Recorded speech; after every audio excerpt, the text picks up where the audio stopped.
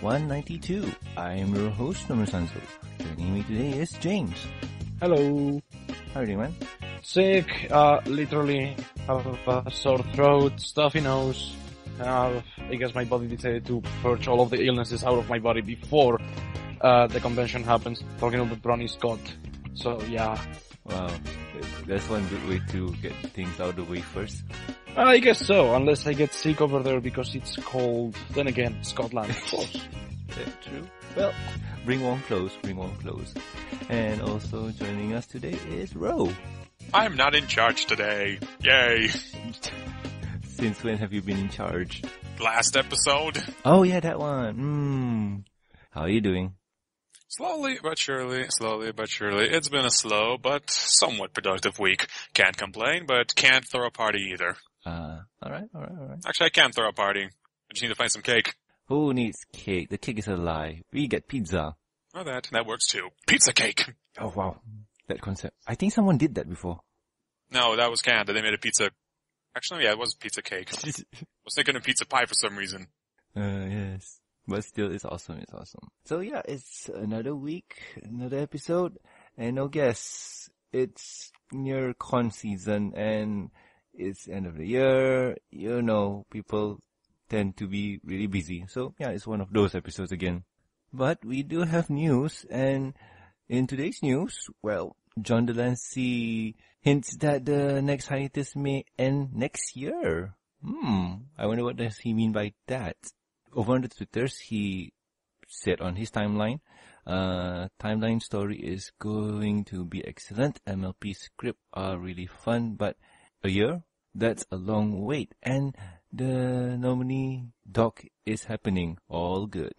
And someone asked what does he mean by a year, and yeah, he replied with, I asked and they say 1 year. I'm not sure how much of that is production as opposed to scheduling. So, Well, don't forget, John Delancey is Discord. He could be just, tossing a little, pepper into the audience. True. And what was the phrase? Well, yeah, it could mean No, are anything. you suggesting that John Delancey is trolling the fans? Well, not trolling. Maybe, actually, yeah, I could be wrong. He could be trolling, but no, yeah, right. This is ridiculous. I take it back. He could never do that, or could he? Could he? You are not allowed to, okay, I don't know if you know how this works, but when you are sign up for a big production of anything, even the smallest things, you are meant to sign an NDA. That is a non-disclosure agreement. You cannot give away details of the things that you are working on. Or else we'd know about all the projects that all these actors are in. And then we will know the cameos, we will know the special appearances, we will know the hooks to different movies and all that. We don't know at the point that we are recording this podcast if Luke Skywalker is going to be on the next Star Wars movie, even though we heard that Mark Hamill is involved in the shooting. We don't know how much of Mark Hamill we're going to see in that movie. And that's why we have NDAs. So we don't get movies and TV shows spoiled ahead of us. Now, the 1 year wait, I don't know about any other fans, but I am actually looking forward to it because I need a 1 year hiatus right now. I am all ponied out. I've been ponied out for like 2 years. I need a change of winds. My God, so much pony stuff. Well, sometimes too much of a good thing is a bad thing. But yeah, the cynic in me is talking. The cynic in me is talking and all that. Yeah, you can say whatever you want, but good God, do I need a break? Well, everybody does feel that way, and yes, you do deserve a break. But yeah, I mean, with what John said, it does make sense because he's not even sure, like, is it production or scheduling? So we'll just have to wait and see because the good thing is we are expecting another season. So yay! If we do have a 1 year break, then, wow, there's going to be a long wait. But it's going to be worth it. We got content. We still got the comics. We still got the quote unquote movie. So yeah, we're still going to have ponies. So yay. Or Equestria girls, if anything. Oh, true. We still need more Sunset. Sunset is fun. So as we wait for season 6, apparently the people at 4chan kind of leak or kind of have a list of what the new episode Are you title is counting gonna that as news? Are we actually counting 4chan rumors as news? Are we actually doing that now? be? 4chan is where Pony started, and come on, it's gonna be one of those. No, it's not. Not really. No. I mean, what's that Pony one? started on the... No, Pony started on the half. The Brony fandom started on 4chan. Yeah, Be I mean, specific. yeah, true. Oh, true, okay. So, but, Brony fandom started there, and somehow, people work, it's 4chan, come on. So anyway, we do know that it's going to be 26 episodes, and all 26 episodes are there. So we got, really interesting names, like the first 2 episodes, the Cutie Castle. Okay, that's kind of a strange name. And then Starlight Express, Cutie Marks on the Spot. Wow, the names are getting... Cutie marks the spot. Yeah, Cutie Marks on the Spot. And Rainbow Rescue, the most excellent princess, Runaway Success. Runaway Success, was it? The Apple Family Recipe, the Fall for the Cute. The names are believable, yo. Like, Fall for the Yeah, cutie. but you Flutter know that spot. they got debunked. I think it was either Big Jim Miller or someone else working for Hasbro that said, "Oh, look at that list, so hilariously wrong." what? Yeah. Somebody went on Twitter, asked them, and they said, "No, that is not the actual list of episodes, guys." So, wait, you're telling me that a guy from Hasbro says that it's not real? Like, okay, I opened the news here and it's by Brian Leonard. If I'm not mistaken, Brian Leonard, he is an executive director for Hasbro Studios. So I think yeah, okay. But come on! Like, that title, out of this, no, what was the one again? Like, I love that pun, Cutie Marks the Spot. Like, come on. That's a good one. No? I mean, yeah, the titles are pretty good and hilarious, as he also mentioned that in the Twitter. But it's not canon unless the creator says so. So all this is, speculations, rumors. Oh, not true And at all. not even rumor. I mean, it's confirmed. It's not. It's fake. Oh, but Confirmed, come on. confirmed. Fear and Checkmate. Fear Check, and please. clothing in Las Vegas. Come on. I'm not. I mean, yeah, gotta give whoever made this credits for creativity. That is a pretty darn good list. I know, but come on. It's like Fear and Loving Las Vegas. Like, oh. My favorite one is Uncle Spike. I'm like, Spike is an uncle. Interesting. That will make a lot of sense considering that Cadence and Shane Armor are going to have a baby. Oh yeah, So that'd be cool. they're going to be left, they're going to have to leave the baby with someone. And maybe because they don't want to have Twilight involved, they might involve Spike. And hey, look, another Spike episode for the fandom to hate. Whee! Oh wow. But okay, below that is Darling Little Angel. We've been talking about him a lot and we do want to see more of him. And there's Holder's Boulder. Holder's Boulder. Oh, another Christmas episode probably? No idea. Wait, whose name was Boulder in the episodes again? I forgot. Tom the Rock. That was Tom the Rock. And what was the Mod Pie's pet rock name again? Boulder? Boulder. Yeah. Yeah. I wasn't sure. Was it Boulder? Can't remember. Yeah. Could be an episode dedicated to Boulder. That'd be cool. But I like 24. Big Trouble in Little Equestria. Oh, that's a parody of reference Big Trouble. to that Yeah. movie, Big Trouble in Little Chinatown. Yeah, Love that yeah. movie. I know. It'll be awesome. Just think about it, guys. Like, I want this. I know it's. Come, you beauty my crusaders to the rescue. Wah! I know this is not real. I know it. I know. If Brian says it's not real, then I'm gonna believe him. But come on, look at that. Look at those names. Like, some of the things in here, I want them to be real so we can just review and look at it. Like, oh, come on. Am I the only one? No?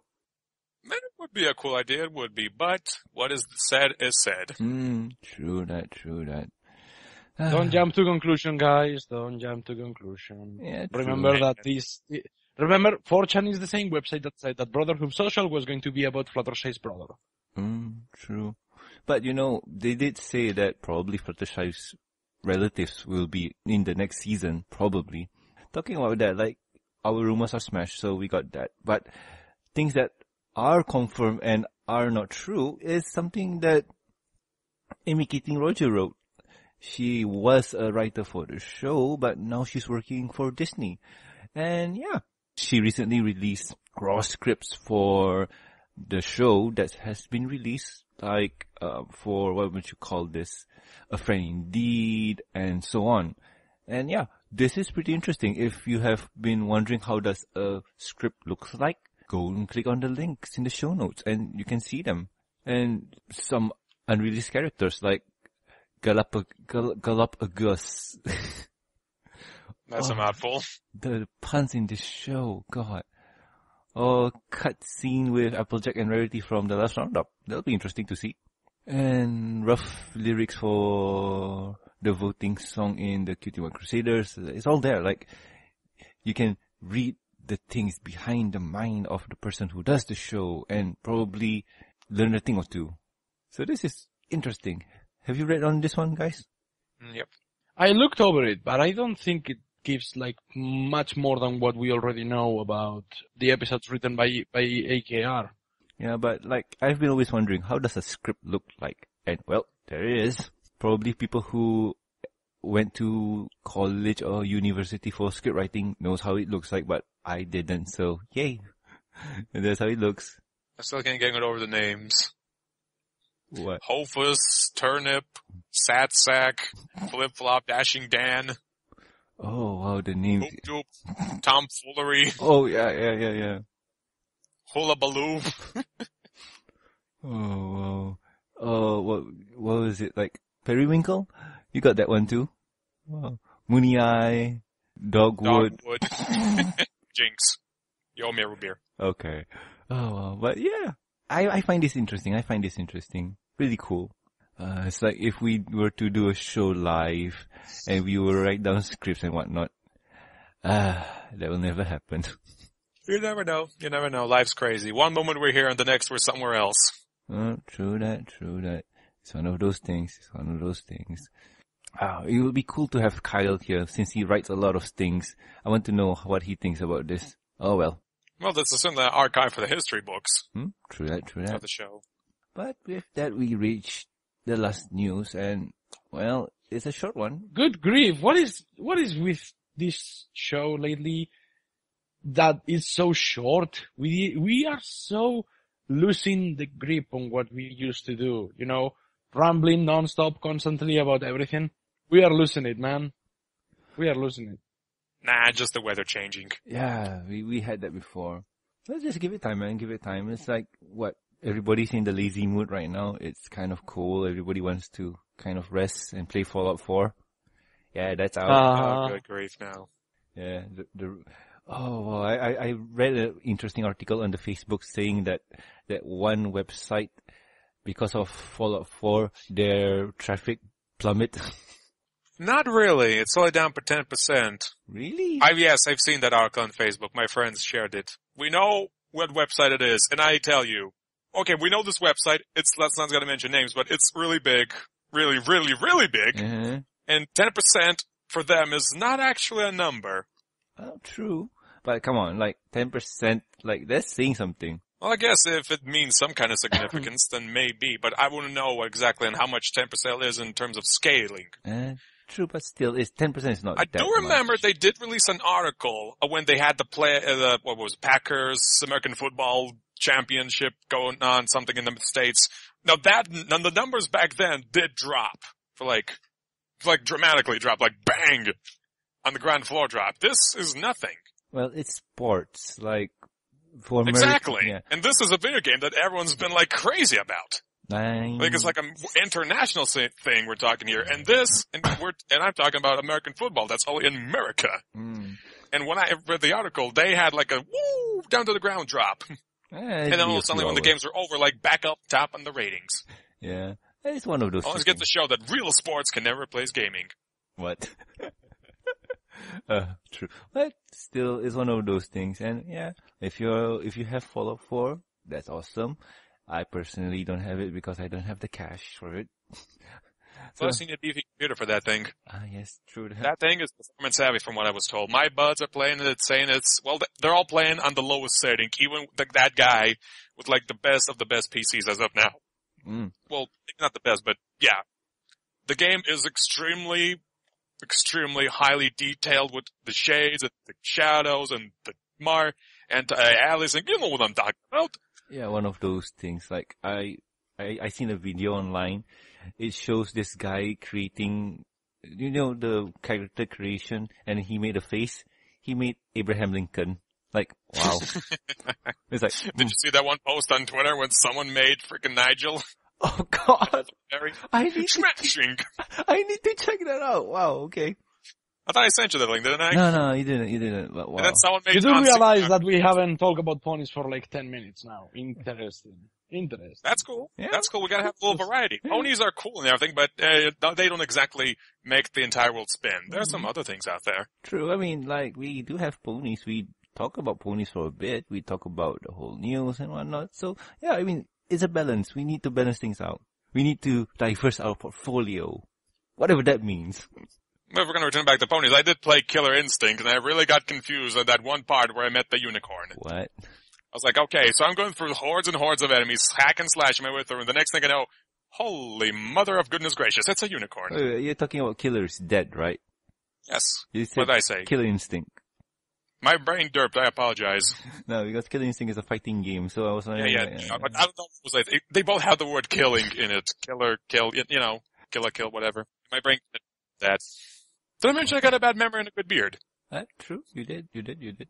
But anyway, before we ramble on to infinity and nothing, if you guys have any questions, concerns, or suggestions for the show, we really do need your suggestions.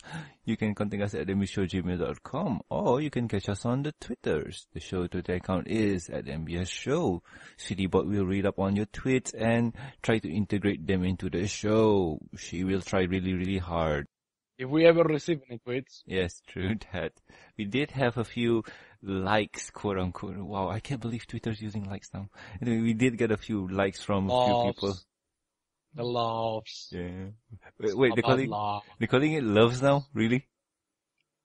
Hearts, I don't know. I think it's because of that one episode in One Punch. One Punch Man? Why? What was that? One Punch Man, was it? Uh-huh. Because there was one this episode where he punched a star into oblivion. And the next thing we know, Twitter replaces stars with hearts. Someone even made a post about that. The real destroyer of the stars on Twitter. And they just saw the screenshots of One Punch Man. Oh. Just matching that star dude or whatever. Oh, wow. It's like, okay, that explains a lot. Yeah. So anyway, you can catch me at Norman Sanzo. I tweet about toys, food, and whatever tickles my fancy. And yeah, I don't know. James, when can they reach you, man? Well, you know me. askmovieslate.tumblr.com. You can find me on James_Corck on Twitter. You can find me on jamescork.tvnerd.com. Just put James Corck on Google and you will find me. I'm easy to find. And what about Euro? You can find me on my Twitter as at Rulicious_art, where I tweet about comics and other fancy arts that I share there. My Facebook, facebook.com/Rulicious, where I post my personal art, or my Tumblr gallery, reliciousgalleries.tumblr.com. Yes, I recreated my Tumblr because I kind of took it down in a hasty decision. But now we recreated it, and that's where I'm going to be reposting all sorts of art. Character design, comics, art tutorials, something to help people get in some inspiration or to like boost notes, help a brother out. Alright. And also please subscribe and rate us on iTunes, YouTube, and Stitcher Radio. And also like our Facebook page. You can also catch us on ponyvillelive.com. Links are in the show notes.